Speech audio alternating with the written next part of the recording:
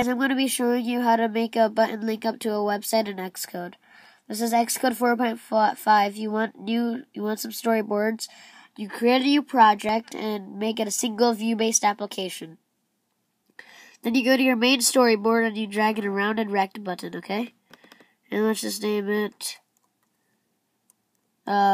Click Me. Click Me.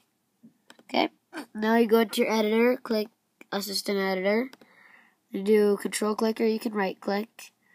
You drag the connection and you make it an action. So we'll just make this YouTube. Hit enter. Now you go like you do that. And then you go to your viewcontroller.m. See how it's already there? So you can enter once. You tab. Then you start with your coding.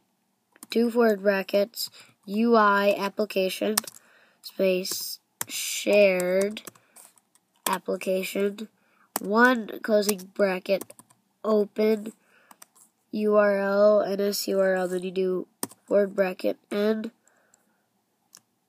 S, URL, space, URL with string, and a string, then you do @ double quote HTTP semicolon 2 forward slashes www.youtube.com.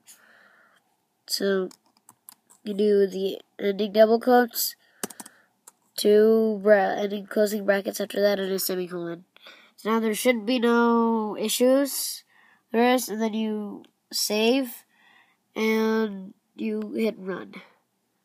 So now it'll run on the Xcode 4.5 iPhone simulator. So let's just wait for it to run. Now it's there. Click me, and now it goes to the YouTube website. And thank you. And if you just want to see the code, there it is. Just if you didn't get it. And I wish you good luck.